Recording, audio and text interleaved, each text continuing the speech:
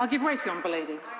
To the Secretary of State for giving way. She quite rightly delayed the two-child policy limit along with the universal credit rollout when she came into office, and she deserves credit for that. Does she agree with me that she should scrap the two-child policy limit altogether, because millions of children will be forced into poverty, and that would be one way in which she can honour the points that she's making today to tackle child poverty?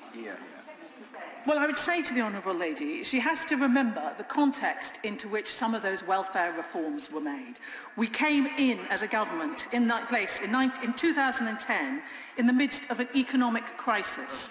Reforms needed to be made. If we hadn't made those reforms, the consequences to the national economy could have been so destabilising that it might have reduced the amount of funds available that we do spend on social security.